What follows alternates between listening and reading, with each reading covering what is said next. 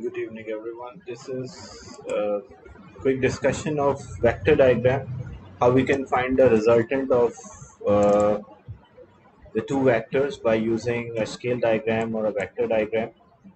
So there are two ways to solve. Either the two vectors, you can consider them as a side of the parallelogram. If you consider them as a side of the parallelogram, then both vectors should start from one point.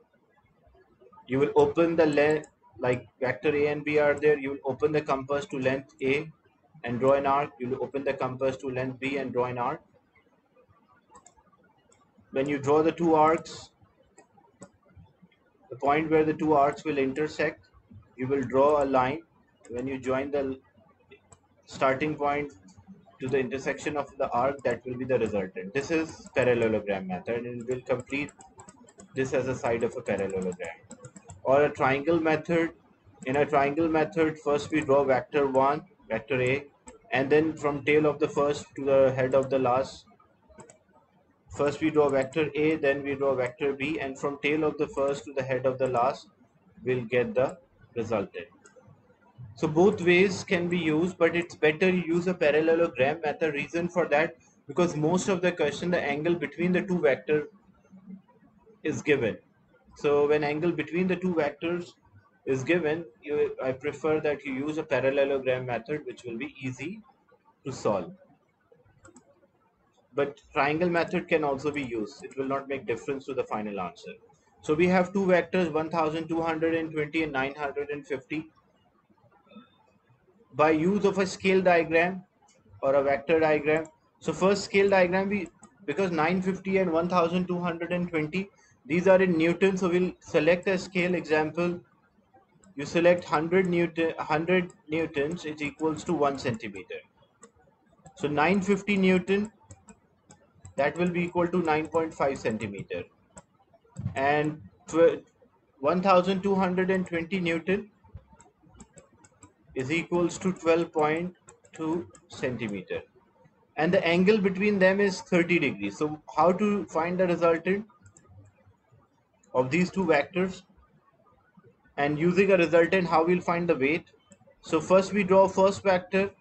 It's up to you, any one of them you can draw.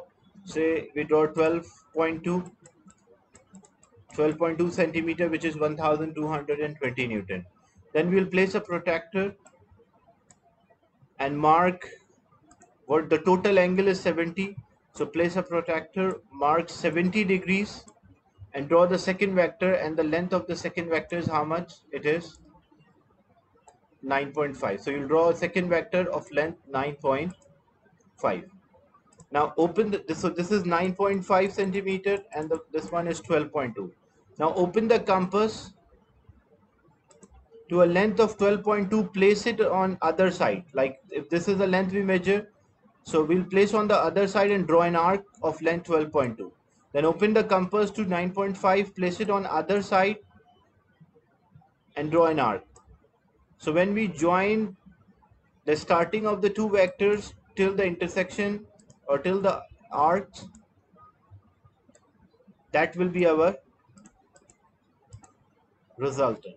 So this will be the resultant of the two vector, and you have to complete the figure because it should make a parallelogram. So when you join the points, it should make a parallelogram.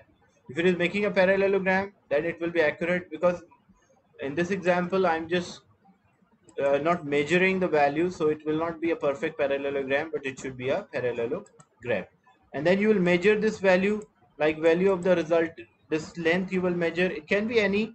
So example, if it was 11 centimeter, so 11 centimeter means 11, because 1 centimeter is 100 Newton, so 11 centimeter will be 1100 Newton. So resultant upward of these two, this upward is 1100 Newton. So what is the weight of the object? Because this crane is lifting the object, so weight of this object is also 1100 Newton. This 1100 is just explanation value, but when you solve with the measurement, you will get your correct answer.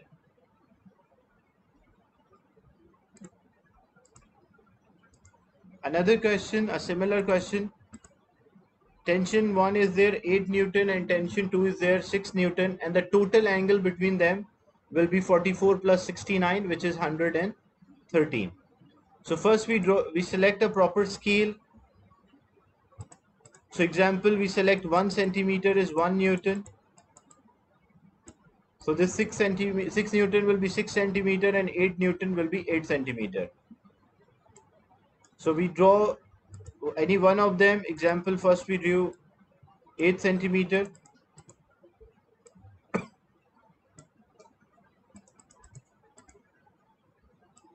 And we are using a parallelogram. So when you are using a parallelogram, you should start both vectors from the same point. So this is 8 Newton.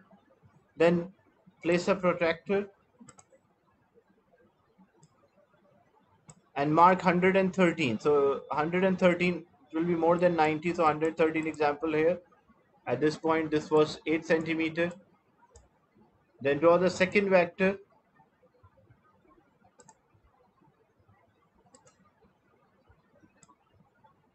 of 6 centimeter length. Now again same thing, we'll open the compass 8 centimeter, place it on this side, opposite side, and draw an arc. Open the compass 6 centimeter, place it on this side and draw an arc. And the starting of the two vectors, join the starting of the two vector and the intersection of the arc, that will be the resultant. And measure this length.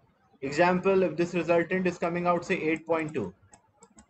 So 8.2 centimeter means 8.2 Newton, because 1 centimeter is 1 Newton. So this upward force is 8.2 Newton. So how much is the downward weight T3? That is also 8.2 Newton. So value of the resultant is 8.2 Newtons. Another question.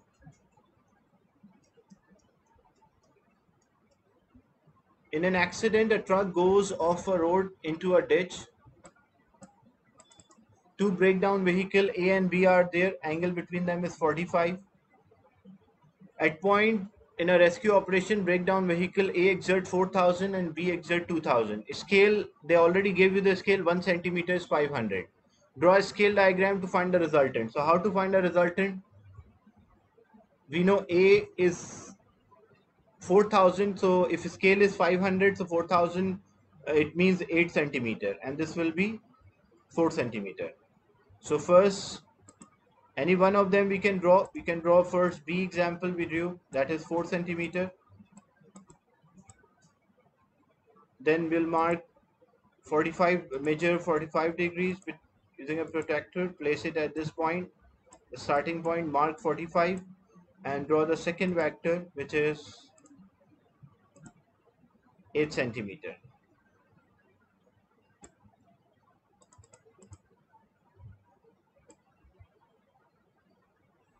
And then open the compass. Open the compass 4 cm. This was 8 centimeters. So open the compass 4 centimeter, place it on other side and draw an arc. Open the compass 8 centimeter, place it on other side and draw an arc.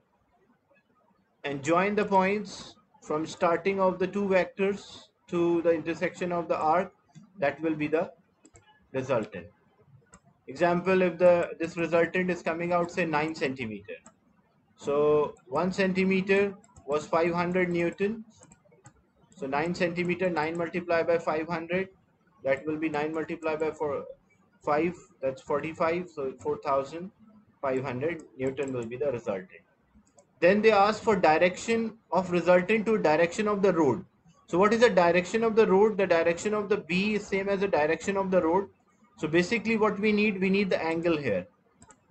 So we can measure this angle using a protractor. We'll measure this angle and state this angle in the answer.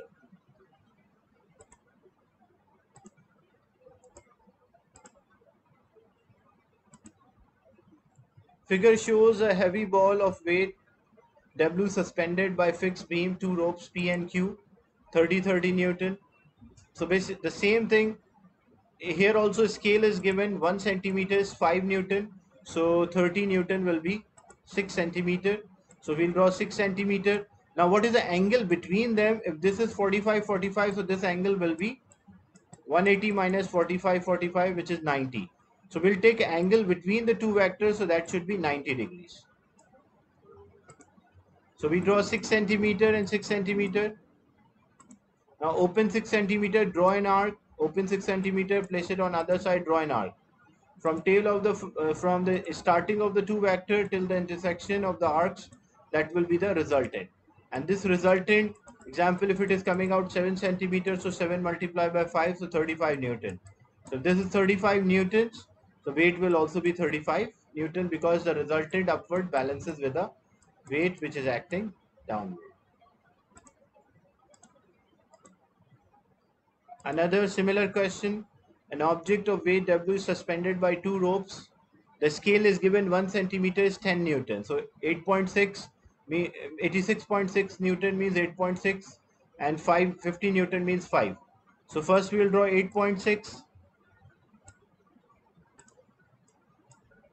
centimeter. Then angle between them is 90, so we'll draw 5 centimeter. Then open the compass to 5 centimeter, place it on other side, draw an arc. Open the compass to 8.6 centimeter, place it on other side and draw an arc. So the point where we started the two vectors and intersection of the arc, that will be our resultant. So, and direction of resultant acting, so that resultant is acting vertically upward. Or you can also mention angle like 30 degrees from 86.6 Newton, or 60 degrees from 50 Newton. Or you can also mention vertically upward. Another question. Figure 2.2 is an incomplete vector diagram. Resultant is given. From the river current, determine the scale. How to determine the scale? As I mentioned, the river current,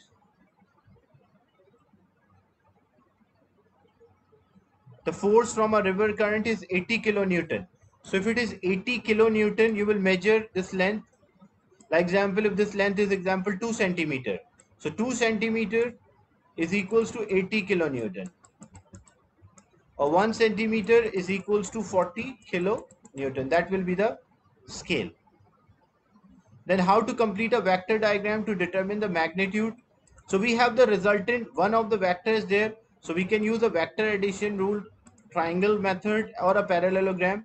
So when we join from, because like if we have one vector and we have the second vector, so the resultant is from tail of the first to the head of the last. That's resultant.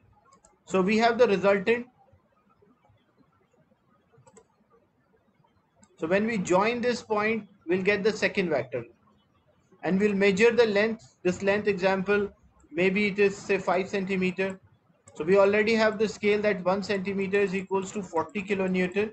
So 5 centimeter will be x kilonewton. We'll get the answer. Then angle, the magnitude of the force and the angle between the two vectors. Measure the angle between direction of current and the force from the engine. So this is the force from the engine. We need angle between them. So to get the angle between them, we'll make a parallelogram. We'll draw complete a parallelogram. So we need this angle. We'll measure the angle between the two vectors. Because if I measure this angle, this is when they say angle between the two vectors, so resultant is a diagonal and the two vectors are the side of the parallelogram.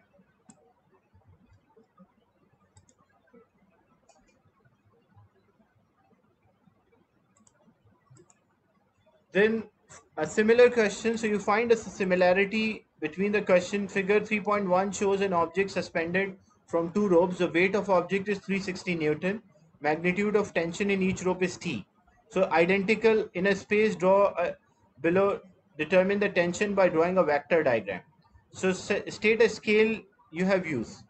So basically the resultant of these two tension which is acting upward is balances with the weight. So you can select a scale, like example you select 1 centimeter is equals to 60 Newton.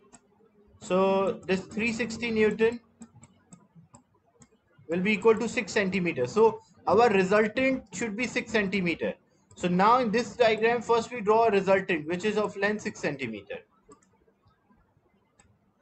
So resultant is of length 6 centimeter because that resultant balances with the weight. So this is 6 centimeter. Now what we do, the angle between the two vectors should be 90. So we draw the vector. The angle between the two vectors should be 90. So we draw the first vector and we draw the second vector. But keep in mind both the length should be same. And the angle between them is 90. So this angle will be 90 if you use a triangle method, or if you use a parallelogram method, you have the resultant which is 6 centimeter. So you draw the two vectors and complete them as a side of a sorry complete them as a side of a parallelogram. But keep in mind the angle between them is 90, and angle between the T and the resultant should be 45 because the total is 90. And when you join them as a side of a parallelogram, how to know what is the value of a T, because this one is T or this one is also T. So you'll measure using a ruler, you will measure this length. Example, if this length is example 4 centimeter or 5 centimeter. So 1 centimeter is 60 Newton, so 5 centimeter will be 300 Newton. According to the question, you will get the answer. So this was scale diagram or a vector diagram. If you have any question or still doubt, you can ask your doubts in a comment.